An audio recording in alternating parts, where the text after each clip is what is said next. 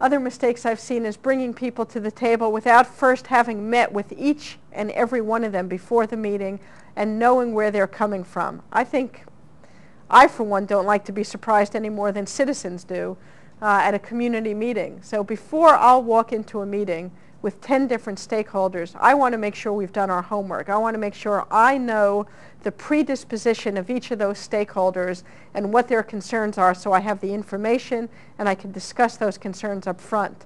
Walking into a meeting and finding out everything at that meeting is indeed always a mistake, because you're not prepared to answer their questions.